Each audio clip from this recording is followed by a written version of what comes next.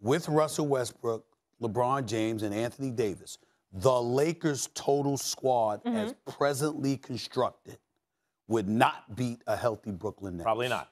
Not at the moment. But I don't think they're done. I don't think they're done. The Nets just added 5 draft picks. Give the Lakers a minute to see what they do. Again, of course, that's a given. But like I've religiously stated on this show, Kyrie shot 92% from the free throw line last year. James Harden shot 86%. Kevin Durant was around 87, 88%. Religiously, they're 85 or better. LeBron James shot 69% from the free throw line last season and has been struggling the last 3 years from the free throw line. And over the last 2 years, specifically this past season, Russell Westbrook shot 65% from the free throw line.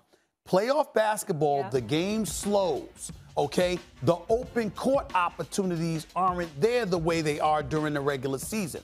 And when you get into a half-court set, which LeBron is an absolute master at, but then you go to the free throw line, let me assure you, there is no way in hell the Lakers will shoot better from the free throw line than the Brooklyn Nets. The difference is this. And that matters. Even though the Lakers might get to the line more because they're bigger and they'll attack the basket more.